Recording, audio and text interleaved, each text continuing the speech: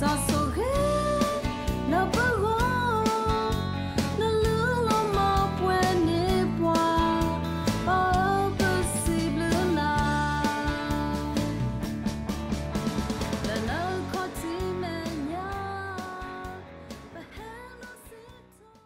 I just have a question. Like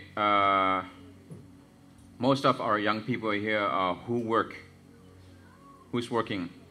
How many of you working? So after graduation, after high school graduation, just only one?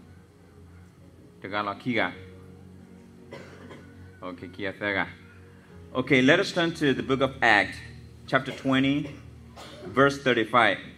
In everything I did, I show you that by this kind of hard work, we must help the weak. Remembering the words of the Lord Jesus himself said, it is more blessed to give than to receive. What does that mean? It means like, I just want to give you one of the testimony, okay? I never forget about it because one time when I was in Los Angeles, California, I was at the restaurant. Maybe I already told you one time or 3 times. I don't know. I don't remember that. You know, I was there with pastors and friends at the restaurant. So beside us, there's a homeless man sitting there, and then he was counting his money, like maybe 25 cents or like 10 cents or something like that. Then after we finished our breakfast, before everybody leave, and then I hand over $20 to the homeless man. Then when I went back into the car, I got $200. That's the great testimony. I never forget about it. So here Jesus teaching you and me, it is more blessed to give than to receive. Amen? So if you want to be blessed, you need to give. I believe everybody today, we already given to the church or to the poor, to the needy. All right? So the first thing.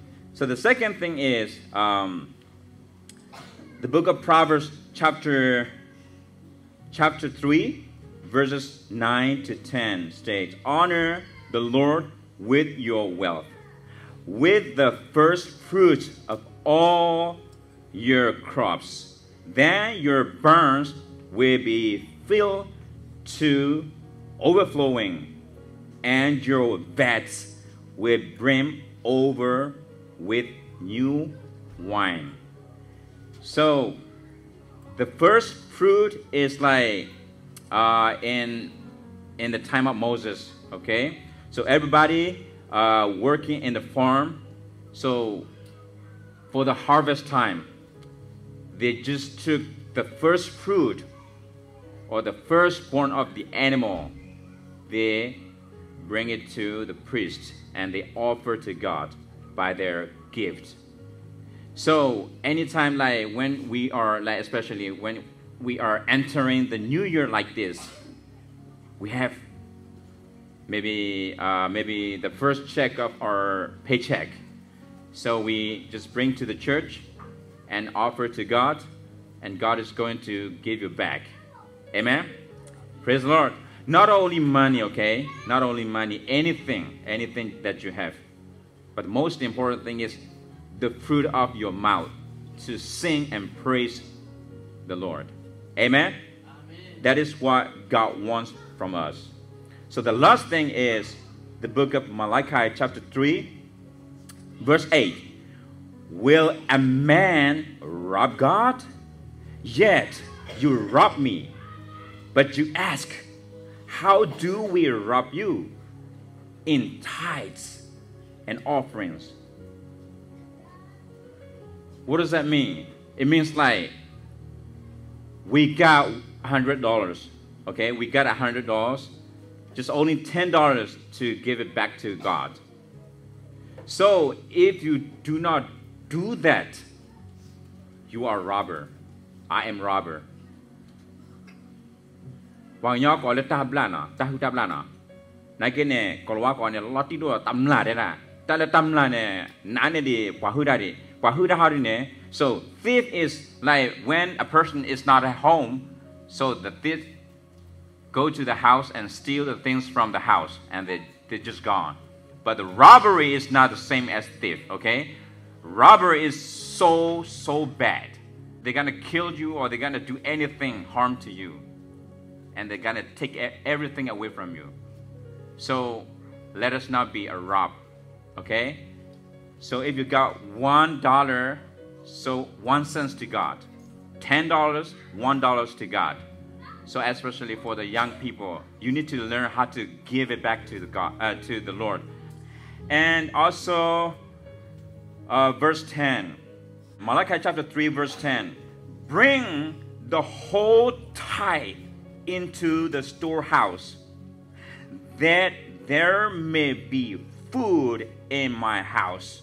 Test me in this, says the Lord Almighty, and see if I will not throw open the food gates of heaven and pour out so much blessing that you will not have room enough for it. I got a question. So have you ever testing God by this scripture? If you do, please raise your hand, especially young people. Because the Lord says that we need to test Him. And I will bless you or not. So nobody tests God, right? So starting from 2024, I just want to encourage and urge you to start testing God in this thing. And you will be blessed and overflow. God is going to pour out blessing, overflow into your life. Amen? Praise the Lord.